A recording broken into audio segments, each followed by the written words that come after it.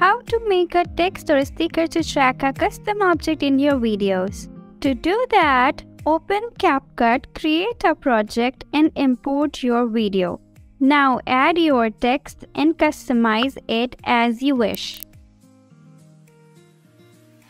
After that, place your text in the first position that you want it to be.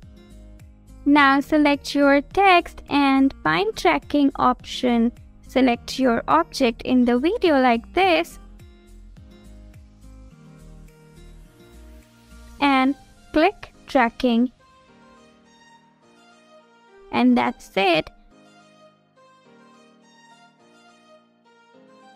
You can try it with Capcut stickers too.